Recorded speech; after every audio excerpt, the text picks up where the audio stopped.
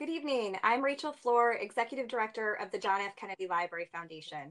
On behalf of my Library and Foundation colleagues, I'm delighted to welcome all of you who are watching tonight's program online. Thank you so much for joining us as we try to make sense of a wild few days that will surely go down in political history. I would also like to acknowledge the generous support of our underwriters of the Kennedy Library Forums, lead sponsors, Bank of America and the Lowell Institute, and our media sponsors, the Boston Globe and WBUR. We look forward to a robust question and answer period this evening. You'll see full instructions on screen for submitting your questions via email or comments on our YouTube page during the program. While we are all on the edge of our seats this year, 60 years ago, Senator John F. Kennedy and Vice President Richard Nixon faced off in one of the closest elections in the nation's history. In the popular vote, JFK's margin over Nixon was just about 118,000 out of a total of nearly 69 million votes cast, though he received a clear majority of 303 to 219 in the electoral vote. If you need an escape from our extended Election Day 2020, or what I think we can start calling Election Week 2020, I invite you to check out the latest episode of our 60/20 podcast, which brings you back to Election Day 1960, including the story of Nixon's trip to Tijuana, Mexico for lunch after he voted. While our democracy churns away as we speak, we are so grateful to have this opportunity to explore these extraordinary elections with our distinguished guests this evening. I'm so pleased to extend a warm welcome back to the library to Dan Balz, Chief Correspondent at the Washington Post. He joined the paper in 1978 and has been involved in the Post's political coverage as an award-winning reporter or editor throughout his career. Before joining the Post, he worked at National Journal magazine as a reporter and an editor and at the Philadelphia Inquirer. He is the author of several books, including 2 bestsellers. He is also a regular panelist on PBS's Washington Week and is a frequent guest on the Sunday morning talk shows and other public affairs programs. Welcome back as well to Jonathan Capehart, who joins us today by phone. He's a Pulitzer Prize winning journalist who's a member of the Washington Post editorial board, writes about politics and social issues, and hosts the Cape Up podcast. He's an MSNBC contributor who regularly serves as a substitute anchor. Prior to the Post, he was deputy editorial editor of the New York Daily News and served on that paper's editorial board. He left the Daily News to become the national affairs columnist at Bloomberg News and took a leave from that position to serve as a policy advisor to Michael Bloomberg in his first successful campaign for New York City mayor. A warm welcome also to Maria Hinojosa, whose nearly 30-year career as a journalist includes reporting for PBS, CBS, WGBH, WNBC, CNN, NPR, and anchoring and executive producing the Peabody Award-winning show Latino USA, distributed by NPR.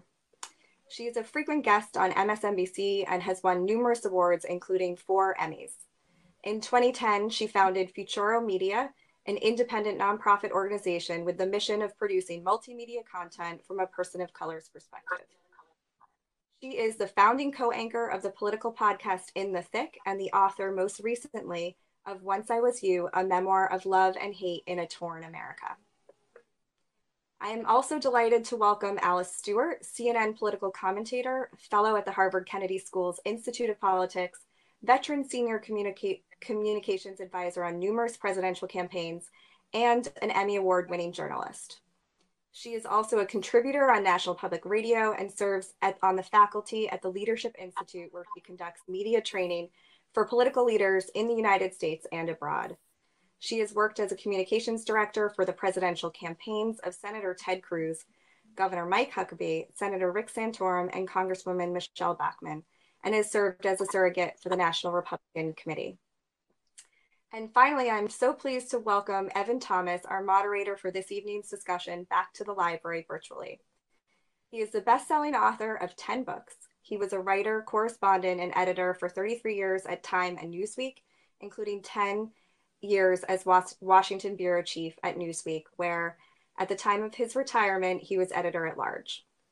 He wrote more than 100 cover stories, including Newsweek's election specials in 1996, 2000, and 2004, and in 1999 won a National Magazine Award. He has appeared on many TV and radio talk shows and has taught journalism and writing at Harvard and Princeton. Please join me in welcoming our special guests. Over to you, Evan. Thanks, Rachel, and welcome everybody at the Kennedy Library. So my first question is, who won? Dan, who won? Well, the cliche, Evan, that we always say is the American people won, but I'm not sure the American people would say that this week as they're having to sit and watch endless changes in the map and endless updates from a handful of states that are going to decide the election. The short answer is we don't know yet. Former Vice President Biden looks to be in a stronger position than President Trump, but there's still a route, a very narrow one for President Trump, and we are going to see within probably the next 36 hours how this comes out. Alice, who won? I will sort of agree with Dan in that we will. It's been a changing narrative. It's kind of like Jello, right? It started out. The victory was for democracy. We had record number of people coming out, and it was awe-inspiring to see the interest and the lines and the people really wanting to make their voices heard. And then to have such an overwhelming early vote turnout, and then certainly on election day, was a great sign for democracy. I will have to say I am disheartened for anyone to question the integrity of the election and the outcome. I think every vote should be counted. I had a call with some of my Harvard students earlier, and this was the first time they ever voted. This was their first opportunity to go vote for a president, and to see people say stop the vote, it sends a really bad message. But in terms of who's going to come out on top, I would have to say it's going to be down to the wire, down to the thousands of votes. But it looks as though Joe Biden has the Electoral College map in his favor this time, and I expect to see him with getting the first to 270 without a doubt in the next week or so. But it will certainly go with legal challenges. The same question for the next two panelists, Jonathan. Who won? You could answer as broadly as the others, not just which candidate did the system win. I agree with Dan and with Alice, and in fact, I was going to say what Alice said, and that is truly the American people won. Like Alice, I was inspired to see just how many people participated in early voting, whether putting their ballots in drop boxes, sending in absentee ballots, and certainly the long lines that we saw in states all over the country, people exercising their right to vote in ways we haven't seen in recent memory. And then, of course, on election day. And usually every 4 years we bemoan the fact that the American people don't participate as much as we'd like them to during elections, and particularly during presidential elections. And we're not bemoaning that now. We're bemoaning the fact that there's so many ballots that they can't be counted in time to, satiate everyone's thirst for immediate answers. So the American people won. Maria? So I have this image of my daughter who just graduated from Brown, sort of, because there wasn't a ceremony, who's been cooped up and incredibly frustrated, as I would be if I was just graduating from college and couldn't leave my home, and in fact had to move in with my parents. Her transformation over the time of the pandemic, always politically aware, but where she is now was doing math, staying up, coming in and checking, obsessed with particular states. So she's a symbol of who won for me, which is that there is a generation which will be forever changed by this moment in history. They will never see an American election in the same way. And the sense of the American people winning, I would say it's because the wool has been taken off of our eyes. We now understand, oh, so this is what voter suppression looks like. Wait, why is it that we have to wait in all of these long lines? Wait, what is the Electoral College really all about? What is that? There's a whole conversation that is happening right now. And I also think the other, I'll be very kind of specific. I mean, if you look at my Instagram feed, the winners are Latina women. There's a real sense that Latina women voters came out. Yes, you're talking about states where there are smaller numbers like Wisconsin. But when you're talking about such small numbers, if 30,000 Latinas came out and voted blue, and they came and they voted early, like we're seeing, 300% increase in terms of Latinos and Latinas turning out for early voting. This bodes really well for the future of democracy in our country. Why? Because Latinos and Latinas are the second largest voting bloc in the entire United States. So if democracy is looking good for Latinos and Latinas, it's looking good for the future of democracy in this country. So this is basically a pretty upbeat view from all four of you that, we had an election that it wasn't violent. I feel that. But let me just make sure that we're not missing something here. Is there still the potential for either violence or a court challenge? We should get into the court challenge, but let's start with violence. Does anybody worry that there still could be violence, that this could somehow go south on us? I do. Are you? I do. I actually, I've been doing a lot of live radio and kind of getting calls and such. I think that there is a concern. I will tell you that I have had moments today, for example, where I'm just like, okay, I remember the year 2000. I was covering that election. I remember 4 years ago what was going on. So I do worry. And I think that in that sense, this is a really deep test. I will tell you, that slim chance of a possibility of Donald Trump winning is something that feels very real for me. And so I don't discard it. And I think that a notion of kind of, I think you're right. We were very upbeat because, we're political journalists. Gosh, give us a chance to say something good happened, but I think that all of us understand that we are living in a very precarious time in this country because of the fact that there's an instigating factor to try to get it to go south, as you said.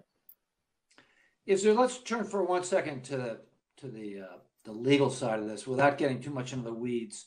Alice, maybe you can address this. Assuming that President Trump loses on the numbers, is there a legal path for him to challenge this that would get to the Supremes and actually reverse the outcome? If you ask Rudy Giuliani, the answer is unequivocally yes. But whether or not that's going to change the outcome, I seriously doubt that. And I'll say this, the Trump campaign is adamant that this election is being stolen by the Democrats. One of the other jobs I've done in the past, I was Deputy Secretary of State in Arkansas. So I can call, secretaries of state and ask them questions. I've done so in the last few days, and they all assure me, we all know we're all very smart people. These elections are run state by state. Each state elections director and the Secretary of State takes great pride in ensuring the integrity of their election and making sure that people's votes are cast, they are secured, and they are counted. And that is something that they all really work hard to do. And I have no doubt that there might be some instances of isolated, questionable ballots, but to legally challenge an entire state and successfully overturn the will of the state, I think that's a really difficult battle. More than likely, if they want to do recounts and count ballot by ballot like we did in 2000, that may possibly change things. But in the end, just based on the numbers that we're seeing and the efforts and the links to which these election officials realize they're under the microscope, I don't see any unscrupulous behavior going on that would ultimately change the outcome. Jonathan, do you see anything that could go wrong here, so to speak, that either a legal challenge that could throw it into the Supreme Court, or maybe even ultimately, I suppose, Congress, or violence? Or do you see any? Do you think this process is going to get done in a peaceful way with Biden winning in a few days? I do, and I hope it's not because I'm a hopeless optimist. You know, as we're doing this, I'm also seeing on Twitter that there's, you know, demonstrations happening in Arizona with people chanting, you know, "Stop the Steal." You would hope that the President of the United States or leaders in the country would step forward and try to cool the passions. But that's not happening from the incumbent President of the United States.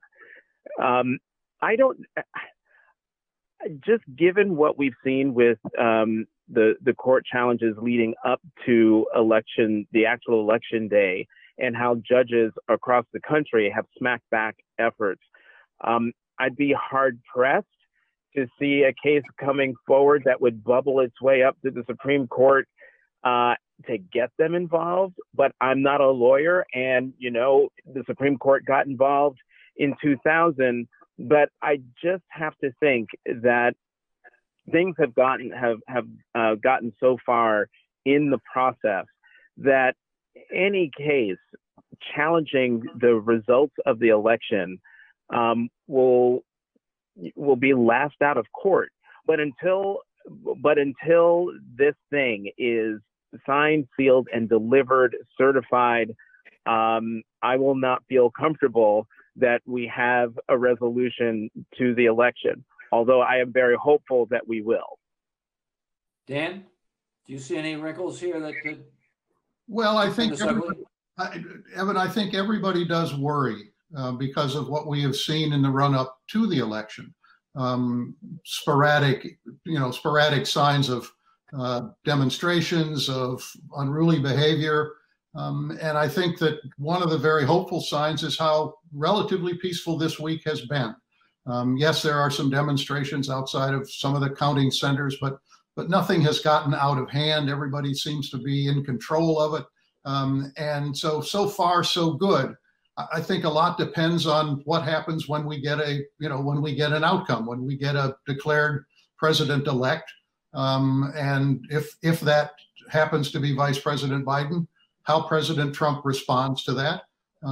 His tweets this week have been, typically incendiary, that the election is being stolen, but the campaign has not yet been able to produce any real evidence of that. We're not at a point where any state is in the neighborhood of the kind of thing we saw in Florida in 2000, where the vote is so close that it requires a recount, and a recount that could change the outcome of the election. I mean, there are recounts in many kinds of elections, but in a presidential election, it has to be a recount that would actually change the electoral college math. So far, we're not at that point. So I think I would say I am hopeful, but I think that this is clearly a divided country. And the passions that exist on both sides are quite intense, as we know. If anything, the election results to date have reinforced the degree to which we're two Americas. And how that unfolds over the next, few days and then few months as we go between now and the inauguration will be a continuing test for our democracy and for people as a whole. But right now, I'm hopeful that we'll get through this okay. And Evan, if I can weigh in there real quick, I'm not certain where everyone watching is based, but a lot of folks, if you're in DC or New York, a lot of these large towns have stores and businesses all boarded up. When I go to do CNN hits, all the businesses were boarded up, like ready for a hurricane. And it is some comfort to see that there's not any organized proactive rallies going on in anticipation of one outcome or the other. But I do worry that what we potentially could have is those people that are going to the polling centers and encouraging to stop the vote or trying to be poll watchers that aren't authorized to do so. That's where I am fearful we could have tensions and emotions running high and opportunities for not necessarily organized protests, but just the overflow of emotions. And that's probably more of a concern than what we thought would potentially happen last week. And, I would like to jump in terms of something that Dan said in terms of, or everybody really in terms of a divided country. I mean, as somebody who was not born in this country and became a citizen in 1989, as we're talking, I'm just kind of trying to remember putting things into context. I mean, I was a little girl when George Wallace was running for president. But even without cable news, Twitter, social media, whatever, I was 6, 7 years old, and I already knew that he didn't like Mexicans. So, and even me as a little girl, the daughter of a professor at the University of Chicago, was ashamed of speaking Spanish. So when we talk about a divided country, I think about the fact that, there's been a long history of this country having a problem with the other. And we cannot escape the fact that Donald Trump, one of his incisive, incision points is race. It is that. It is, Mexicans, in fact. It is creating this, the difference between us. So, I mean, am I uncomfortable about what the next couple of days? I mean, I have a cottage in Connecticut that went red. It's the only county in Connecticut that went red. That's where we live. So I'm a little bit like, wow, yeah. But the problem is that no one's going anywhere. So we've got to figure this out. We've got to somehow figure this out. And I think that's what we're trying to do is, we need to continue to have these kinds of dialogues to bring clarity. And now we have so much work to do to clear up the obfuscation and the lies that we've been living through. This is always dangerous to speculate about President Trump, but what do you think he's going to? What's he going to do? Is he going to go? Is he going to accept it? Is he going to incite violence? Does anybody want to hazard a guess? I do have an idea. I actually think that Marielle Trump kind of expanded on this idea. Marielle Trump said that given, and if you've read her book, which is fascinating, she said, he's going to end up saying, well, who wants to be president of the United States anyway? I mean, this country is so, who cares about? And I predict, I'm going to go on the record, that Donald Trump leaves the United States. In fact, he already said it. He said, I may have to leave this place. And I'm going to go out on a limb, but why not? I think that there's a triplex penthouse waiting for him in Moscow. I mean, I'm sorry. It's just that where is he going to go where he can say, and now I'm going to a place where I am loved and respected. Your country, you didn't, that's where I think, and if you understand the Marielle Trump psychology and kind of what he does, I could see him getting to a point where it's like, oh, you know what? I don't even care about this job anymore. I got to go. I know it's way out there. Anybody want to try? Anybody want to try, leaving aside the penthouse by the Kremlin? Does anybody think, Dan? Do you think that Trump is going to accept his fate, or is he going to stir the pot in some way that's notable, dangerous? I mean, everything we know about him is that he likes the limelight, and that he is a pot stirrer. So I would expect if his character continues to be his character, he will not necessarily go quietly and not necessarily go to the sidelines. Whether he concedes the election if he loses, we will see. He might, but it might be grudging, but maybe he will. Would he attend the inauguration of the man who beat him? I don't know. Every president does it, but I don't know that President Trump would. I mean, President Trump has, as we know, has constantly operated in ways that no other president in our memory operates. And so trying to predict exactly what he would do if he, ends up as a one-term president is a little bit dicey, other than to assume that we're not going to see a dramatic change in the way he handles himself or the kinds of things he does and says. Jonathan? Evan, it's Jonathan. If I could jump in. Yes, please. Given what we've seen over the last 4 years, a president who, for the life of him, can never admit a mistake, never admit he's at fault for anything, I wouldn't be surprised if he did not concede I would not be surprised if he did not go to the inauguration. I wouldn't be surprised if he left Washington early. I wouldn't be surprised if whatever he were to say that would signal that he accepted the results would be filled with grievance going all the way back to 2016 and continuing to falsely claim that, quote unquote, they spied on my campaign. My inauguration size in 2016 was bigger. All of those things on the way out the door, and to spin it that he's happy to have his life back, happy to go back to his beautiful homes and his beautiful life before he had to deal with being president of the United States. So with President Trump, you know, anything is possible, but whatever he does will be utterly predictable.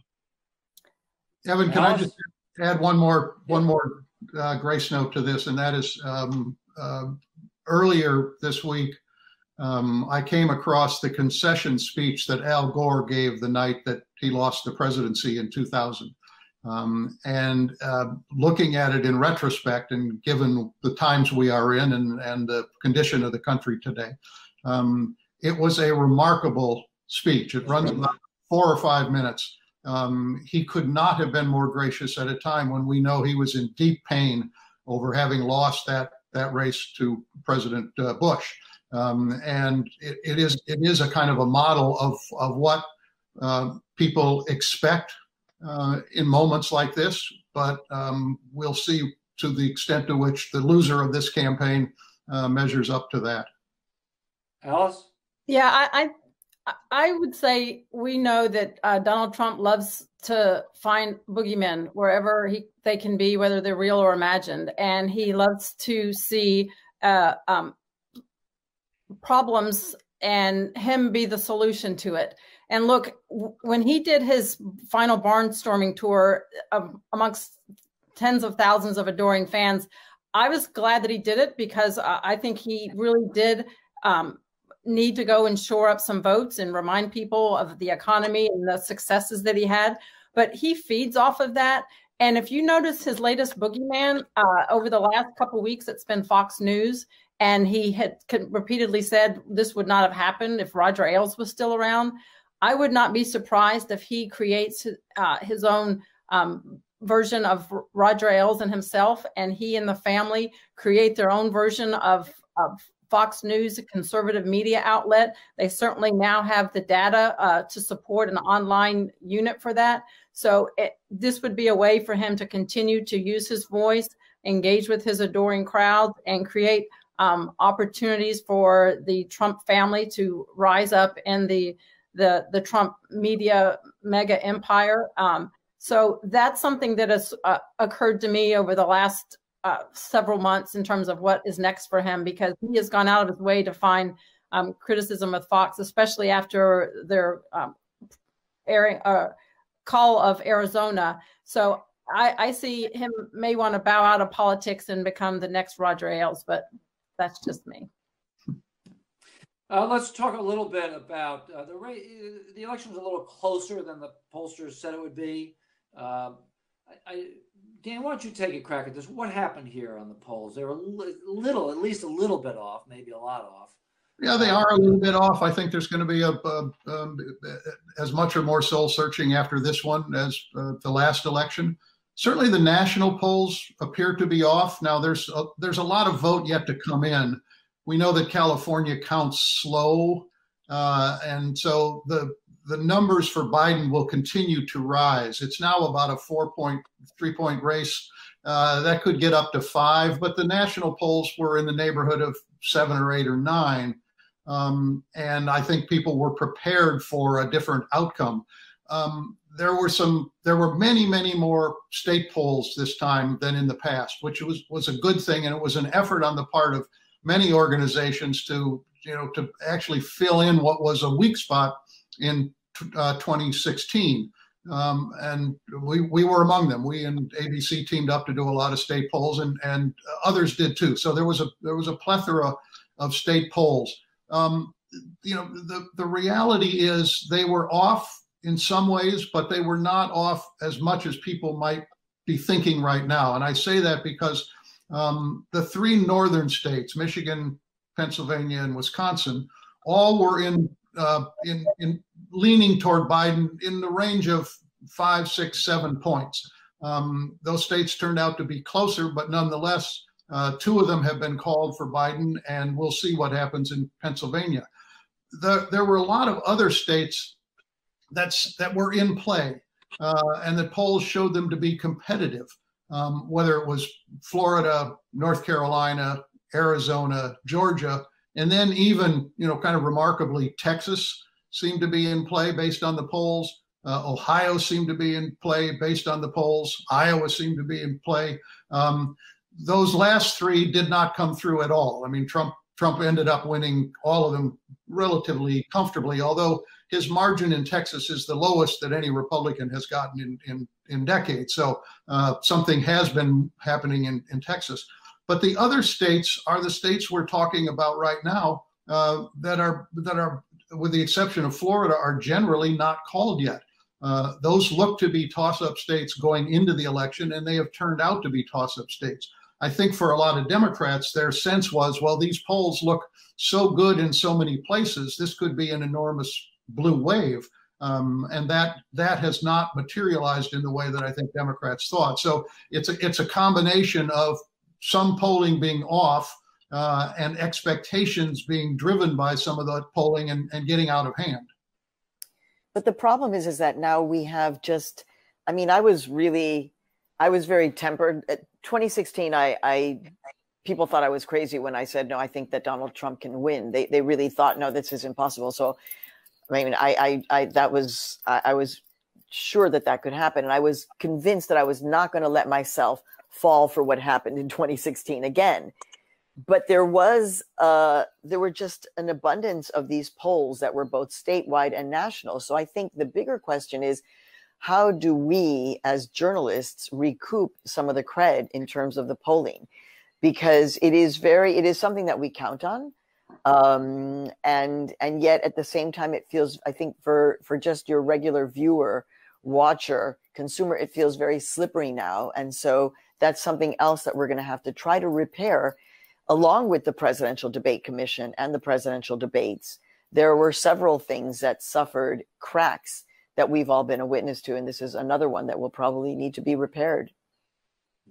Jonathan, do you have a view on what went wrong with the polls? When it comes to the polls, I was one of those people who didn't put too much stock into them, maybe because of my 2016 PTSD. Also, like Maria, understanding that the possibility of President Trump winning re-election was 50-50, that he indeed could win re-election. Also knowing and observing what this country has been through over the last 4 years and what a lot of his supporters would countenance, would put up with, would support. I didn't take it for granted that this was an election that President Trump would lose. So even though the polls, national polls and even state polls, seem to be stable, the only poll I cared about was election day and the votes that would be counted from early votes, mail-in votes, and absentee votes. Alice, do you have a thought on the polling?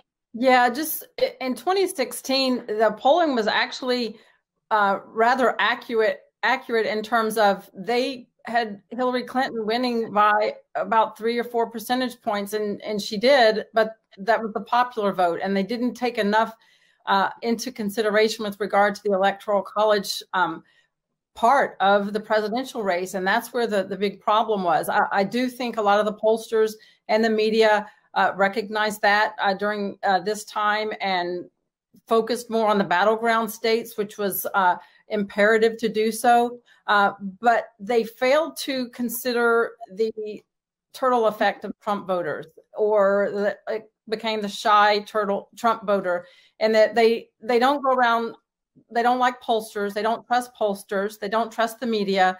They don't put a bumper sticker on their car. They don't put a yard sign in their yard saying they support Trump. They don't tell their friends or their neighbors because they're ostracized for their support of Trump. And they don't talk about it, and they don't talk to pollsters. So there's a lot of that these people just don't recognize it. And it happens a lot in the work environment and in educational environments. And this is what I hear quite often. And even in my own neighborhood, it's the same. There's Biden's signs all up and down the street, but the Trump supporters, we just don't do it. And I think that's a lot of what's the missing factor in a lot of the polling data, is that Trump supporters just keep their mouth shut and go to the polls. And that's something that needs to be taken into consideration. And there's also a mindset, and it's been discussed in the last 24 hours, that pollsters need to listen to the people and not put their own editorial room spin on the crosstabs of these polls, and just put out the information as it comes, and not editorialize what they're getting out of these polls. Because the election poll data was much more indicative of the mindset of the people. And that was that the economy was top of mind, followed by race relations, and then a sharp third was COVID. And that's certainly not how a lot of the narratives were discussed over the last 24 or 12 months or so. So it looks like, it's still not absolutely clear, but it looks like the Republicans will still have control of the Senate. I know there's still a scenario that would have a 50-50, but assuming that the Republicans have control of the Senate, what does that mean for Biden and his agenda? Dan, you want to take that first? Sure. Well, it means a lot of difficulty for him, and I think it means a lot of recalibration of what they might have been anticipating. I think that I think Democrats were relatively confident that they were going to get the Senate, and that would give them maneuvering room on a Biden agenda. But if Mitch McConnell is still the Senate Majority Leader, then Biden's going to either have to figure out a way to deal constructively with him, or try to figure out how to get around him. But that won't be easy. So I think it means we conceivably are heading into just another period of gridlock. Part of that will depend on what Senator McConnell does, if he is the Majority Leader, which we would assume, and how he decides to approach Biden. I mean, they do have a relationship from years when they both served together, and also when Biden was vice president, he was often the designated person to go up to the Hill and try to work out some deals. But overall, McConnell was implacable in his opposition to the Obama agenda. And I would expect that is probably the way he will start out in a Biden presidency, if there is one. So I think it requires it will require a great deal of skill on the part of President Biden, if there is one, to figure out how he's going to deal with a Senate and what that means to his ambitions on a whole series of issues. And one of those issues which finally came up, finally in the last presidential debate, was immigration. And I just, the thought of having to have yet another executive order because there will not be any legislation that will be, sufficiently comprehensive. You've got so many issues that are facing, and at this point, this country does not have a problem with immigration at all. It's down to zero. Refugees are down to a trickle, 10, 15,000.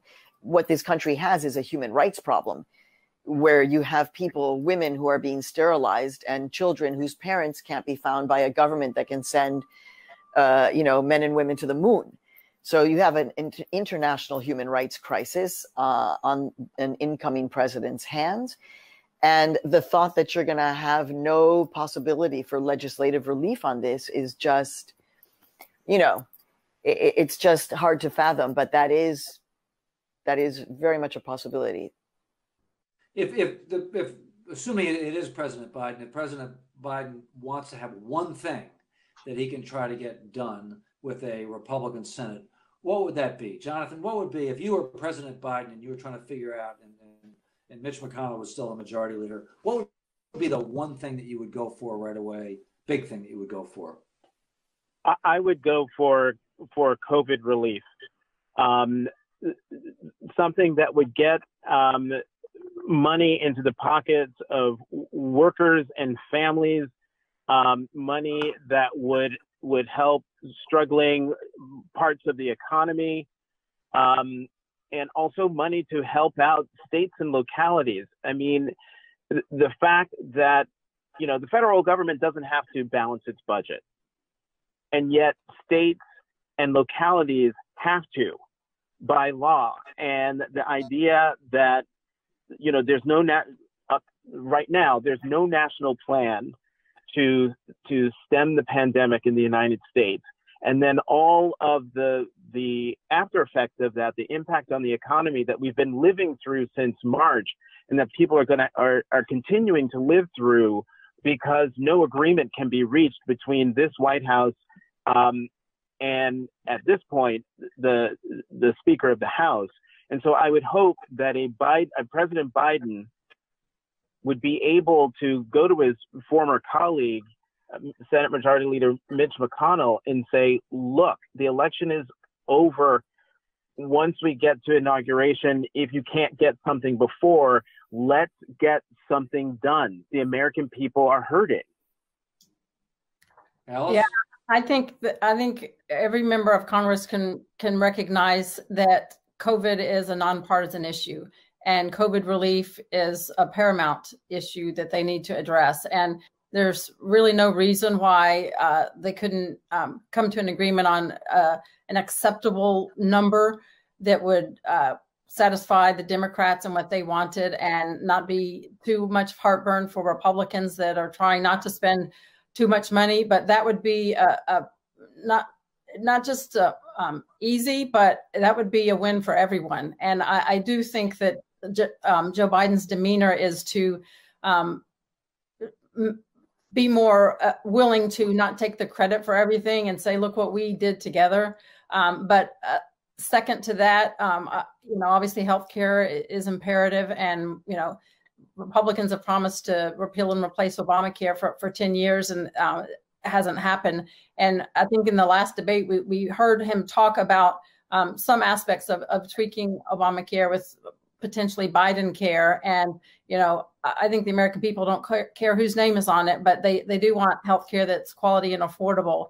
And I think that's, while COVID, the relief that Jonathan mentioned, the money in the pockets of these people is top priority. But tying that in, secondly, with healthcare is something that needs to be done, and it should be something that they can all work together on.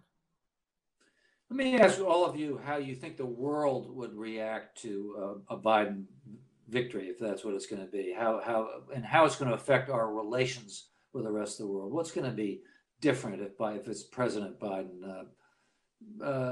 Maria, you go first. How's that?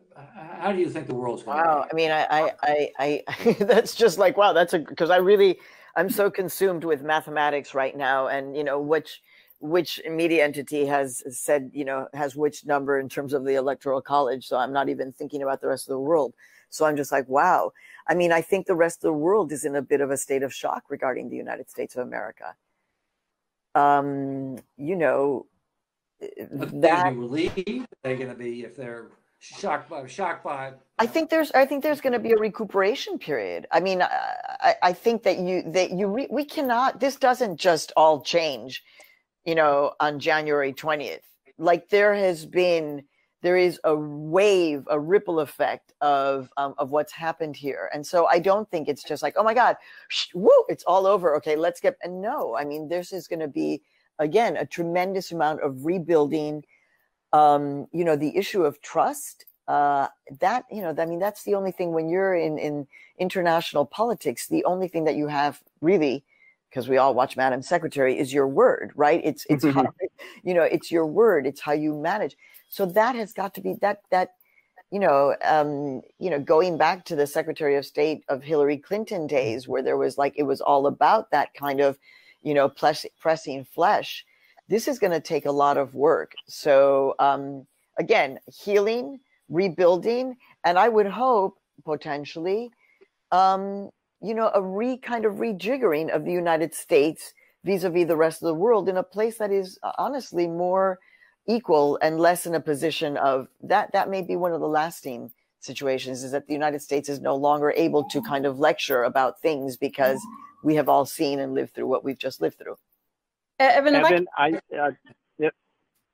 Yeah, Evan, Jonathan. yeah. So I think the word I wrote down as you asked the question initially, the world would feel relief. I talked with a member of the Senate Foreign Relations Committee, who told me, you know, because I asked him, you travel around the world, you talk to your counterparts around the world, foreign ministers, prime ministers, presidents of other countries. What are you hearing from them in terms of their hopes and fears of this upcoming election? And the response he got back overwhelmingly is, we hope the Americans get it right this time. That one foreign official said to him, you know, we can tread water for 4 years while the United States goes through this, but we can't for 8. And so I think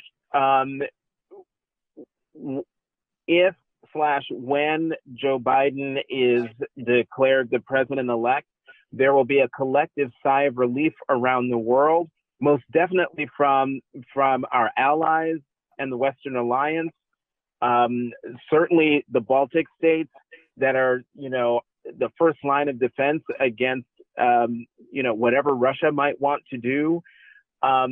Hopefully a return to quote unquote normalcy in the relationship between the United States and the European allies. I think there's a lot of heartburn, particularly in Europe, but I would also think over in Asia, South Korea, Japan, about the American president, not only, you know, coddling strongmen and dictators, but also turning his back on America's primary role for the last 70 years, and that is maintaining the Western Alliance, but also being the beacon and stalwart champion of small d democratic ideals, of standing up for freedom of the press and standing up for the people's right to have their voices heard by their governments, and standing up for the rights of those people to hold their governments accountable.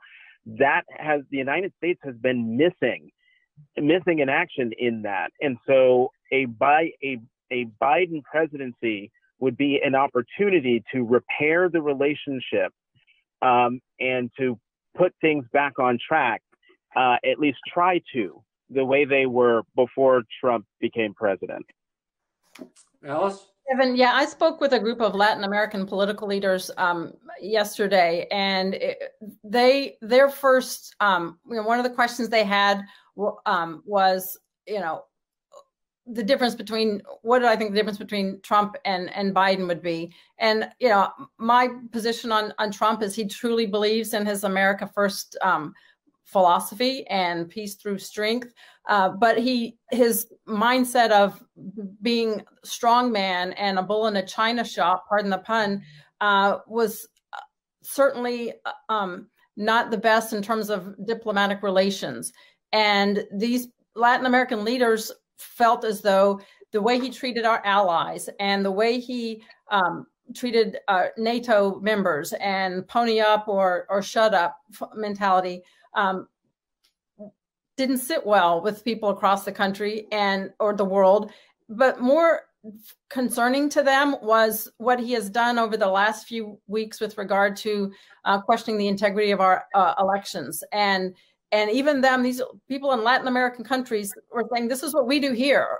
This is what our dictators do here. We don't expect that kind of thing in America. And it's disheartening to hear those kind of things from countries that have really seen dictators in action. And this is the kind of impression they're getting out of America, which is unfortunate. But what they said following up with Joe Biden is that he understands the need for diplomacy, and he's walked she mentioned Hillary Clinton. He understands diplomacy, bilateral communications, bilateral agreements, and getting things done. And yes, America, the greater America is, the greater the world is. But that doesn't mean you have to go around trying to intimidate people, especially our allies. And there's the sense amongst them that Joe Biden understands the delicate dance of diplomacy much better than Trump. So, Dan, how do you think Biden will demonstrate that? Well, Evan, first couple of months? I think he will do everything he can to make good on what he has said when he's gone abroad over the last couple of years, to say America's back. We will re-engage with the world in the way you would like us to re-engage with the world. He's a familiar figure around the world. I agree with what others have said that there will be as Jonathan put it, a sigh of relief on the part of many of our Western allies. But I think that the idea that you can kind of go back to the pre-Trump era is probably overstated. And I say that for a couple of reasons. One is we do not know what the ultimate impact of the pandemic is going to be kind of on global affairs. Mike Leavitt, who's the former governor of Utah and was a secretary of HHS and thinks deeply about the role of government.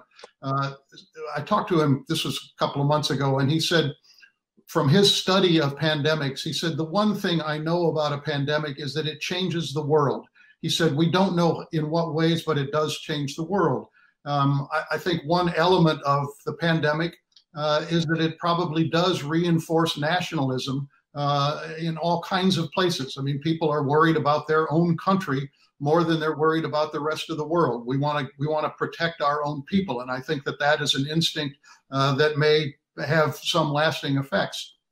I think also, as disruptive as President Trump has been, he has asked some very difficult questions that probably needed to be asked. I'm not sure he's provided the answers, but one big one is, what should the relationship between the United States and China actually be? I mean, I think we have seen a sea change in the way elected leaders and foreign policy career people look and think about China today than they did 5 years ago. Under Xi, this is a tougher regime. It is not moving toward democracy in the way that people thought that a freer economy in China would lead to more democratic governance. Biden's going to have to figure out where he wants to be on those issues. He's going to have to figure out where he wants to be on trade. He's going to have to figure out what he wants to do vis-a-vis Vladimir Putin and Russia. So these are all unanswered questions. I mean, it's easy to sort of say we're back and we're going to re-engage, but he's re-engaging with a different world than the one he left when he departed the vice presidency. I hate to look forward to 2024, but let me ask, do you think that Trumpism is broadly defined, Trump or Trumpism, are they going to come back in 2024? Are we going to, is Trump himself, there's talk about it, I guess he's talked about running again. What's the legacy? Could he come back, and could it, whatever it is, come back? I mean, Jonathan, do you have a thought? Or Alice, why don't you take that? Yeah, Trumpism only works for Trump, right? Anyone else that went into a Republican primary and lambasted everybody up on the stage like he did wouldn't last like he did, but he got away with a lot because he was the reality TV star, right? I don't see anyone else being able to get away with what he got away with. I don't see him wanting to run again. I know that's a lot of talk and conversation, but he is wanting to make the next $1 billion, I'm sure, but I don't see him running again because he's going, whether he will admit it in public or not, if he doesn't win, he's not going to want to re-enter an arena that he has lost in. I don't see that happening.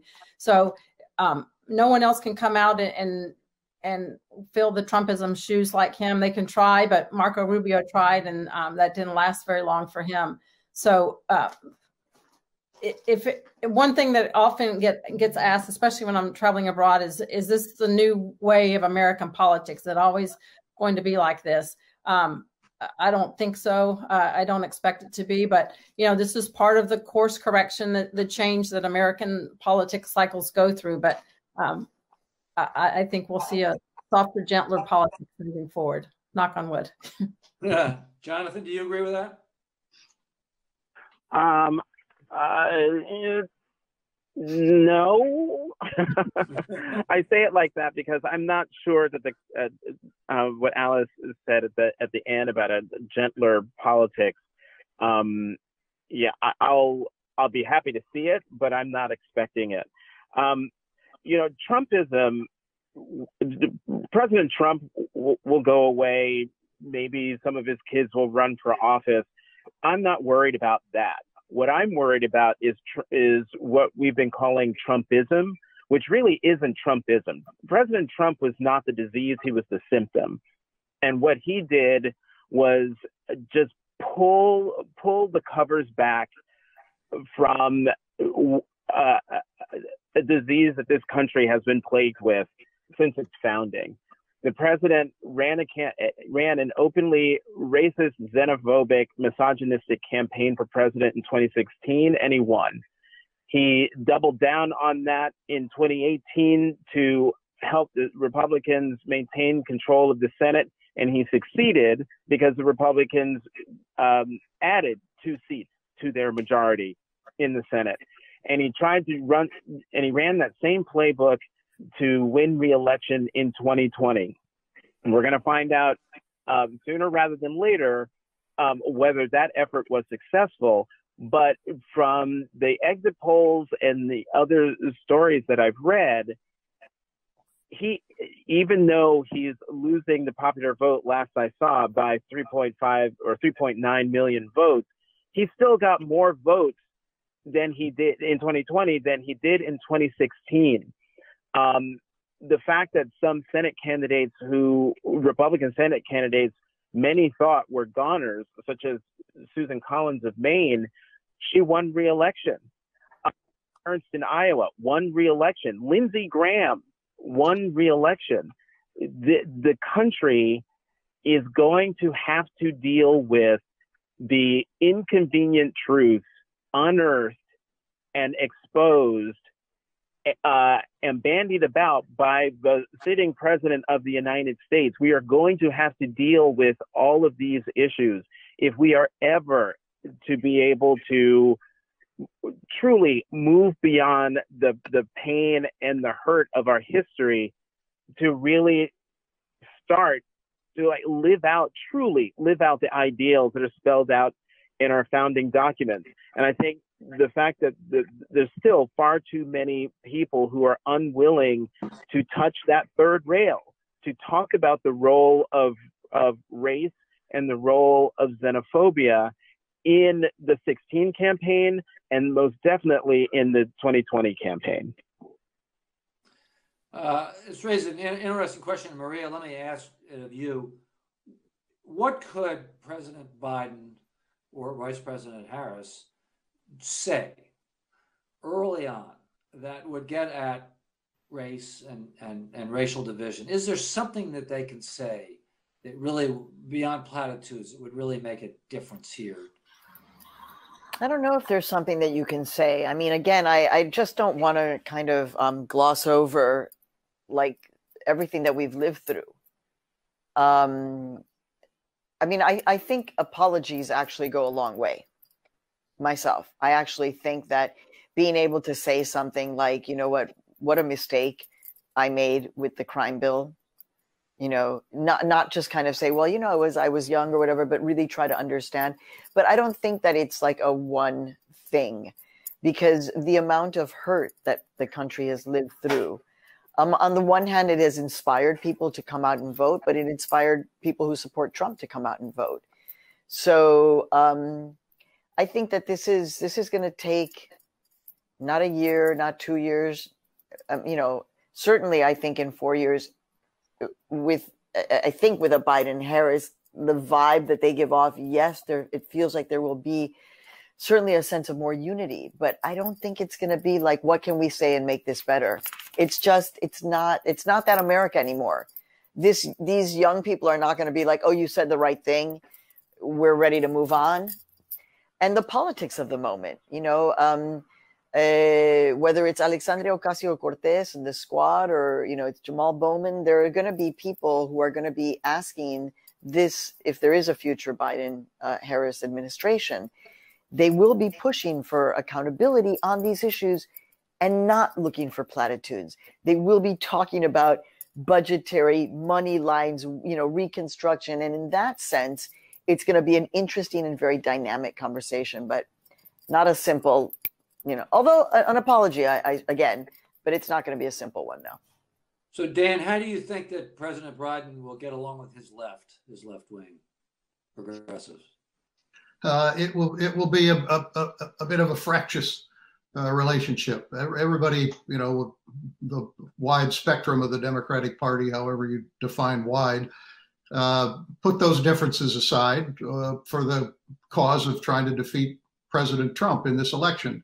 But everybody was pretty open about the fact that, if Biden becomes the president, they're going to reopen these issues. And they are going to do everything they can to push him on the issues. They are going to demand to be heard. They're going to demand seats at the table. One of the things we've seen within the Democratic Party over the last few years is that people acknowledge that the coalition is changing. Obviously, women are much more central to the Democratic coalition. Black Americans obviously have been for a long time, Black women especially. And younger people are looking for a stronger voice. They're no longer willing to simply say, we at least want to be heard. They want some tangible evidence that they have a voice, and that's going to be challenging to Biden, because he ran as a different kind of candidate than that. He's made it clear during the general election, I beat those guys whenever when Trump or anybody else has accused him of being a socialist or being hostage to the Democratic left. I beat those guys is the way he's approached it. But now he will have to deal with them in the same way he's going to have to deal with some Republicans if the Republicans clearly are in control of the Senate. I'm going to go back very briefly to the question of Trumpism, and I agree with Alice on this point that Trump himself is Trumpism and is unique, and if you remove him, something is missing.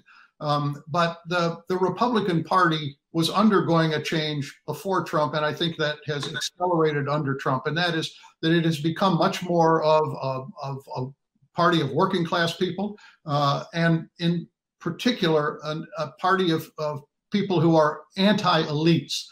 And whatever debate that unfolds if Trump is not reelected, and I think we should stipulate, because we've gone through this hour as if this election is completely over, and we should stipulate that there is still a possibility that Trump gets a second term. But nonetheless, if he's not there and there's competition in 2024, that's an element of the constituency that Donald Trump has created that is still there and will be looking for somebody to speak for them and to them. And that is part of the legacy of Trump. I want to take some questions from the audience. And one question is, what will Wall Street be happy with Biden? Anybody want to take that? No takers? Jonathan used to work in New York. He can. Jonathan, you're in New York. Is Wall Street going to be happy with a Biden administration? I don't have an answer for you. I may have lived in New York, but that's as far as it goes. Okay, so I'm a New Yorker. Okay, yeah, I live in Harlem. Maria, you take it. Let me talk for all New Yorkers, since I live in Harlem, and hey, look, the reason why somebody who I know and love, Mexican-American banker from the Rio Grande Valley, who is a civil rights supporter in the state of Texas, but hated Trump, but ended up voting for him this time. And what he told me was he's been great for my retirement, and my head exploded. So we know that people have made a lot of money during this time of the pandemic. I can't wrap my head around it, but we know that the stock market is inching its way back up. Of course, we took a huge hit. What I don't understand about the question of Wall Streeters is, isn't it easier to make more money when things are less volatile? But then I forget that actually at the core of capitalism is a tremendous sense of volatility. And that, some of the biggest winners in capitalism thrive off of that volatility and make money off of that volatility. So that's spoken as a real New Yorker, which means I don't really know about Wall Street, but thank you for listening. It was a pretty good one, huh? Alice, do you have a guess? Yeah, how the business community in Wall Street's going to react? So much of what we heard Joe Biden say on the campaign trail was he's for Main Street and Donald Trump's for Wall Street and Park Avenue, and that the tax cuts that Trump implemented benefited the wealthy and the rich people and the business owners. And without Trump there, and the tax policies that Biden will put in will benefit middle America. So, just based on the conversation and the dialogue out there on the campaign trail, middle America will be happy with Joe Biden, according to him, and Wall Street will panic because his policies are not beneficial to the higher income. But the reality is, I think if Wall Street does well, if businesses are thriving and the economy is going well, that's beneficial certainly to Wall Street, but to everyone. So I would like to think that we could stop looking at things as what's beneficial to Wall Street over Main Street, and that we're all, if one side of the coin benefits, it should be beneficial to everyone. And then there's talk, there was a lot of speculation once people thought that Biden would win, everyone was going to go sell their stock and put it under their mattress.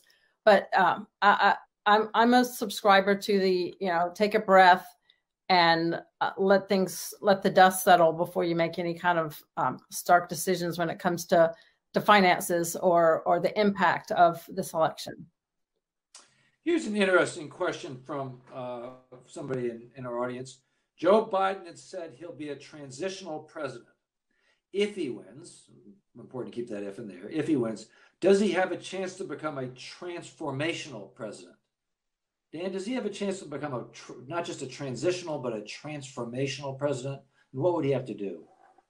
Well, we get transformational presidents when you get a president that has to deal with very, very big problems. And so in a sense, the ingredients are there for him to be a transformational president. The combination of the pandemic and the impact on the economy is enormous, and these are huge challenges that are going to be right on his plate when he comes in. The agenda that he has put forward is an expansive and ambitious agenda, whether it's on healthcare or climate or many other issues. But I think that was, that runs into the reality that we've been talking about already, which is, can he achieve those goals with a Senate that is controlled by Republicans? And that will no doubt temper his ability to do that. But, the question about Biden, I think, in terms of transformational is it requires, in addition to those ambitions, the kind of qualities of leadership that inspire and energize and mobilize an entire society. I think there are two questions about that. As a candidate, Biden has not been obviously the most visionary candidate for president that we've seen, and the question of whether that will be different as president is hard to say, but you would say he's not going to be fundamentally different in that way. But the second is to mobilize the entire country under the circumstances by which he will be governing is going to be enormously difficult. there's nearly half the country that starts his presidency in serious opposition to him. Yes, there will be, presumably a honeymoon, but we know that the country is so divided, and it's divided not just on issues, but on values. And those issues are harder to overcome as a leader, because as a leader, you obviously project the values that you believe in, but we know that there's two sets of values in the country right now. So that's a long way of saying, yes, it's possible because of the problems that he is going to have to confront. And if he is successful, we might remember him as a transformational, but the obstacles in his way are quite significant. Jonathan, you want to take a crack at that? Does Biden, what could he do, if anything, to be a transformational president? I think Dan said it perfectly and has it absolutely right. I actually wrote down that, sure, Vice President Biden, if he becomes president, he will most definitely be a transformational president in rhetoric. The problem will be turning that rhetoric into reality. And Dan hit on exactly what I was going to hit on, and that is, as long as there is a Senate majority that is led by Mitch McConnell, I don't see what big transformational things a President Biden could get through the House, but also get through the Senate and onto his desk for his signature. Senator McConnell is not going to be interested in helping a President Biden, and that's the way he's going to look at it, not helping the country that is in deep pain right now, economically and health-wise. It'll sort of be like what he said about President Obama at the beginning of his term, where he said that his number one goal is to make sure that President Obama was a one-term president. I think, given the way politics are now, that will be his MO on steroids. There is one transformational thing that he did do, right, which is naming Kamala Harris. So in that sense, absolutely, there is something there that I think, as complicated as it is, I think there is something there that was transformational in that decision, because it recognizes so many things that historically needed to be recognized. And so agreed on all the fronts, but there's that possibility that already feels transformational in this country. Maria, what do you think that Biden should ask Harris to do, or what could she do that would give her a big role here? Often vice presidents fade into the background. I mean, she really could try to take on the issue of healing the country. Again, I don't know how you do that, but if there was an attempt, because it's been so long since we've had these notions, but if there was an attempt to try to have a national dialogue or a national movement for healing or something like that, or taking her into communities, where it seems she does really well, and actually that's building her up for 4 years from now when she'll run for president, is kind of doing that deep in communities, doing listening. I mean, some people might say, well, that's very, vice presidential-y, but I think that it's something that she could do well, and actually could end up being really, really important for the country. I mean, I think we're looking for leaders. We're looking for leaders, right? Who we can listen to, who we can identify with, who have a sense of potentially healing. And even though Kamala is complicated, she didn't give me an interview, so we're still asking. But I think that is a role that she could play. She definitely, one thing that she exudes is that warmth, that kind of casualness that back before the pandemic, like, I'll hug you and it's like a real, like, I'm not afraid of you, like I'm with you. And that is actually refreshing in a politician, especially. It's just great that she happens to be a woman who's also Black and the daughter of immigrants. I think what vice presidents, obviously, they step up in times of crisis, and if something major comes up, she can oversee and be tasked with a certain task force, potentially Biden had mentioned with regard to the Supreme Court. But I think there's really so many positive qualities about Kamala Harris, and her shining moment, I feel like, out of the debates was when she told the story about, I was that girl, that was me. And here's what I went through with regard to being an African-American in America. And yes, she is, I think, a phenomenal person to heal those racial divides and bring the country together, and do it in a way that is as a role model to American girls and boys and people of all backgrounds, because she's really risen to a phenomenal place. And as I said, that was a really compelling moment for me when she was able to stand up to the front runner of the party and be so forceful, but in a compassionate way. And that's, I feel like, the best way that we can heal these racial tensions, which is a big issue for on people's minds. And the fact that she has such a personal story to tell and does it in a compelling way would make it even more meaningful. Here's a question. Will this cycle's issues lead to changes in media coverage of future elections? Is the media going to do anything different? They've had their issues, obviously. Is it going to provoke any change in how the media covers elections? I would hope so. I mean, this has been an odd election because of COVID and the inability of reporters to really do what they normally do. I mean, I've not been on the road for 8 months, and obviously there are a lot of people who have been out, but not in the way that is the normal way. And the interaction with voters has been much more limited than it should be. Evan, we go through, as you well know from your own experience, we go through a kind of an after action analysis of what we did well and what we didn't do well and what we missed. I think, certainly throughout the entire 4 years of the Trump administration, we've constantly asked ourselves, do we understand this country as well as we should?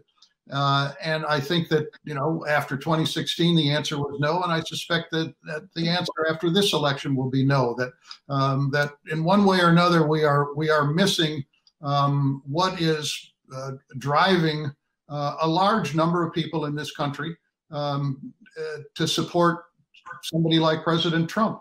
And what are the issues that prompt that support? What is the loyalty that he generates?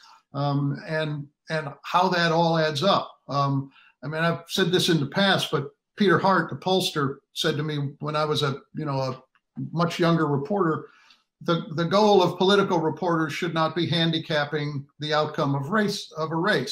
The goal should really be to prepare people for what the outcome ultimately is, so that people have a better understanding at the time it's happened, why it happened. And I think I think we did not do that well in 2016.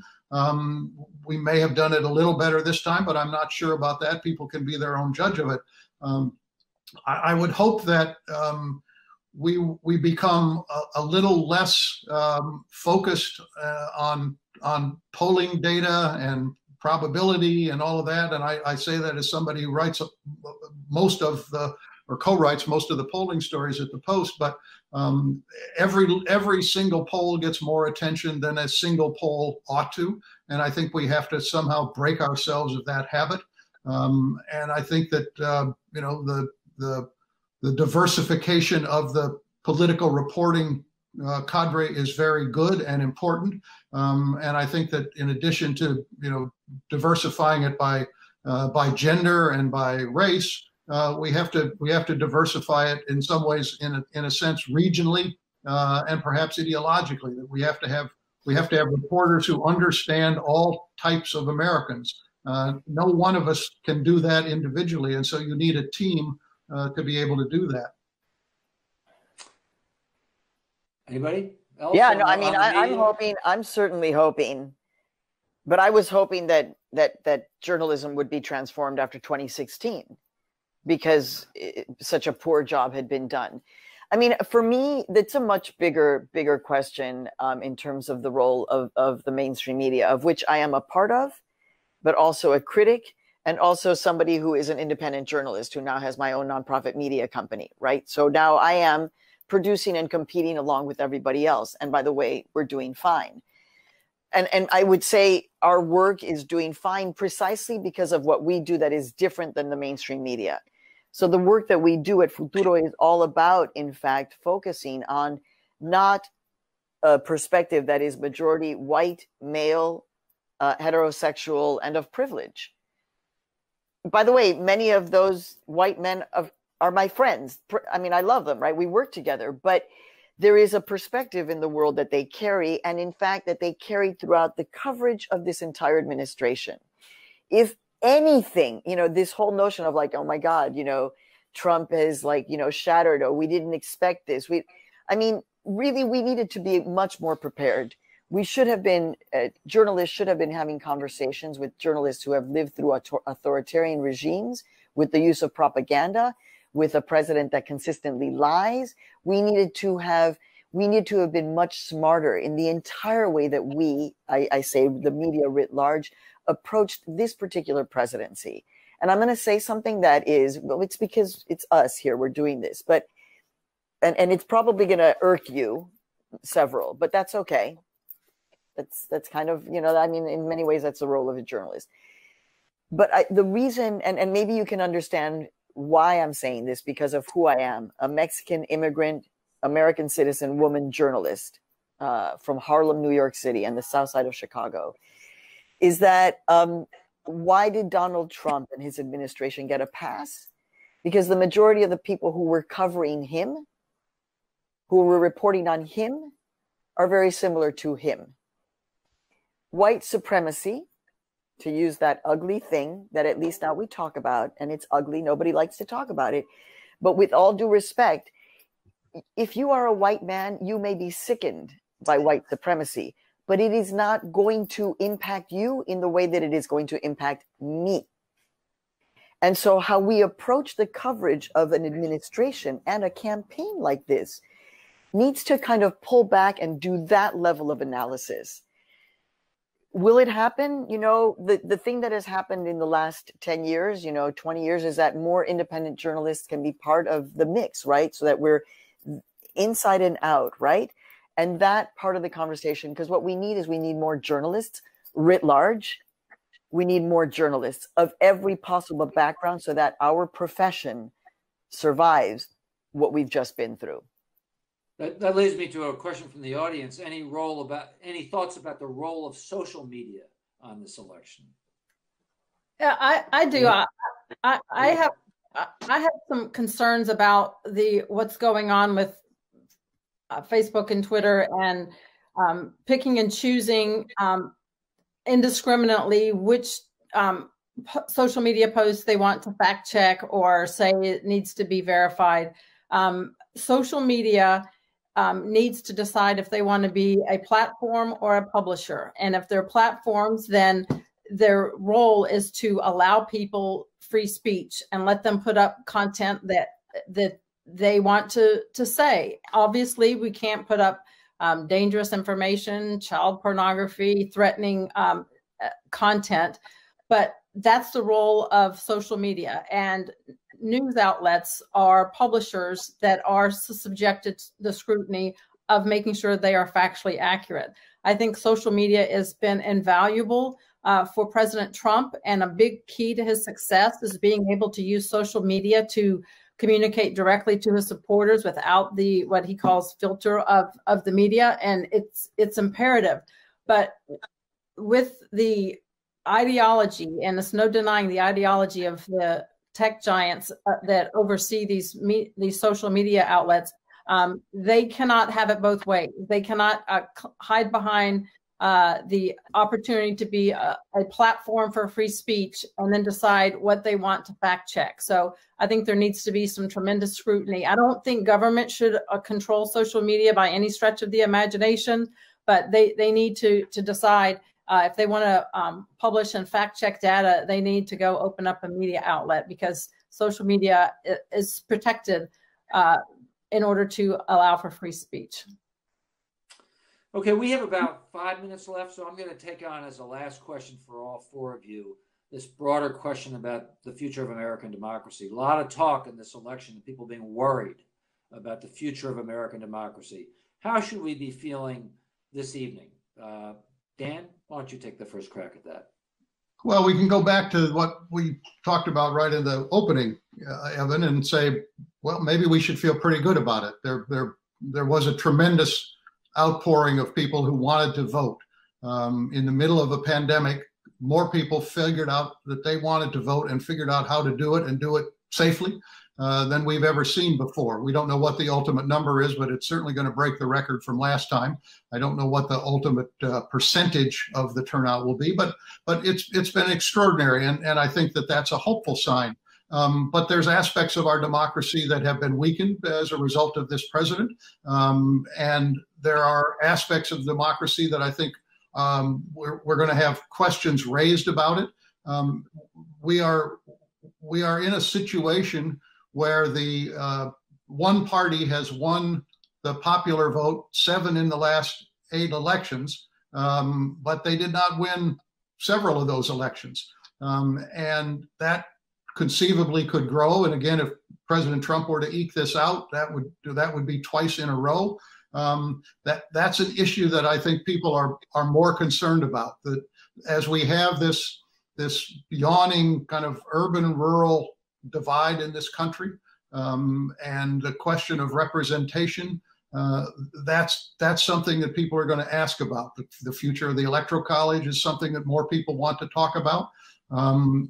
There's this issue of what about the Supreme Court, packing the court if you see it in one way, expanding the court if you see it in another way. But that's an issue. All of these issues relate to the question of, is our democracy fairly representing the will of the people?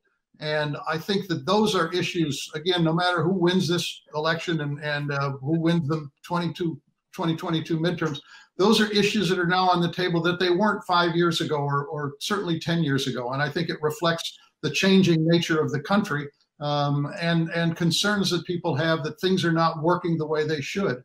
The founders did a pretty good job, basically, and it's held up for a long, long time. But that doesn't mean that everything is perfect, and that's the part of the debate that I think we will have in the future. Jonathan?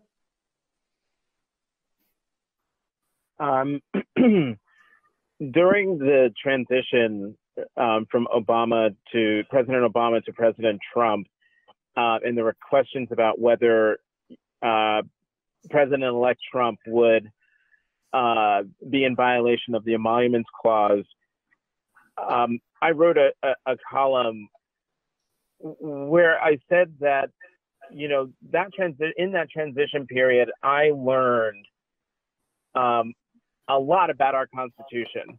And by that, I mean, in grade school, we learn that our nation, our laws, our democracy are built on this granite-like structure called the Constitution.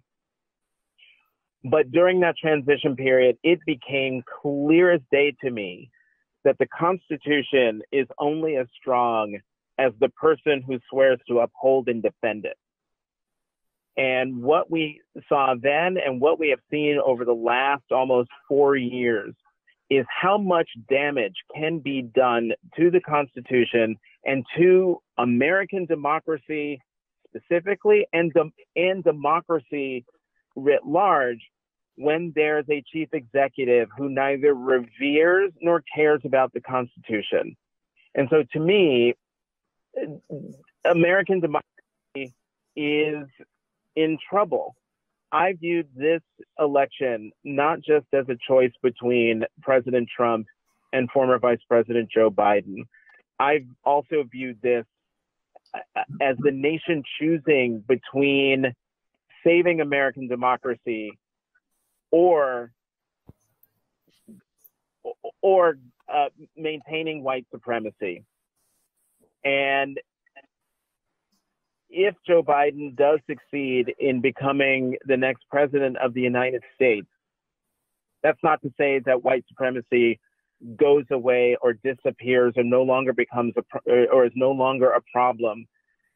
But at least it gives me a glimmer of hope that not only did the American people choose American democracy, but also chose to save our system and to save our country. And that is my fervent hope that the damage that has been done, the great damage that has been done to our country and our Constitution, can start to be repaired. But it can only start to be repaired if indeed Joe Biden and Kamala Harris become the next president-elect and vice president-elect of the United States. We have just a few seconds left, but Alice, do you want to jump in on that, and then Maria? Sure, I'll just make it brief. Again, the numbers of people we've had, the record numbers of people coming out to vote under the current circumstances is reassurance and confirmation with me that our democracy is alive and well. And we are certainly a great nation, and we have great opportunity. And the fact that people came out like they did was phenomenal. And you can love or hate Donald Trump, but I hope we take away from this, people on both sides, no matter who comes out on top, recognizing that Donald Trump did not just wake up one day in the White House. There's virtually half of America that voted him there. So if he's not the next president, I hope that the people who nominated the next president recognizes that there's other people, the rest of this country, half of this country does not share their ideology. And while we can embrace diversity of race and gender and sexual orientation and religion, we need to do more as a country to embrace the diversity of ideology. And that's something that I hope that we can do moving forward. Maria? Yeah, I just hope that ideology does not include white supremacy, because I think that is, in fact, the thing that is really the thing that is continual, the pressure on this country that takes us down. But having said that, the lesson for me is that democracy is a verb. And that's what I've been saying in all of my, democracy is a verb. And it's only as good as all of us. And that's why what we did here, working late, all of us are up, the people who are watching this is what it looks like. It looks about feeding our minds. And then ideally, soon, in real life, being able to talk to our neighbors and our family and engage in conversations without filled with hatred and division, but actually trying to save ourselves. Those are tiny acts of democracy with a small d. And hopefully with enough of that, we can save democracy with the big D. So thank you for all of this. And for my colleagues, a pleasure to be with you. Same with you. Maria, thank you for the last word. Thank you to all the panelists, and thank you to the Kennedy Library for giving us this opportunity to talk about this great subject. Good night. Good night.